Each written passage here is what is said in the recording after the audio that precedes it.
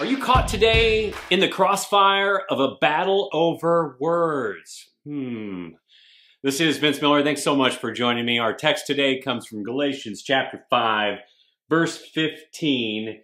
It reads, "But if you bite and devour one another, watch out that you are not consumed by one another."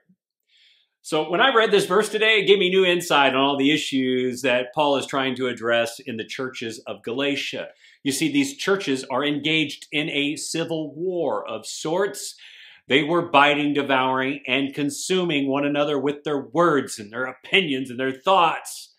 And you know, sometimes conflicts and divisions can be very disheartening, especially in our family or in the church. And once they begin, they can quickly escalate, especially if our selfish motivations take control. This is precisely why Paul in the preceding verses emphasized the importance of love as a motive. In addition, Paul's going to follow this and chase this with a new way to love in the following verses. But right here, we're reminded of something. We're reminded of the consuming and crushing power of words. And you probably know that old saying, sticks and stones may break my bones, but words will never hurt me. Well, that's a lie. Words do hurt. They're weapons that wound, leaving lasting scars and permanent damage on relationships. In fact, when I was a child, I overheard my biological father say something to my bio mother one day in an argument. He was unaware that I heard it, but I won't forget it.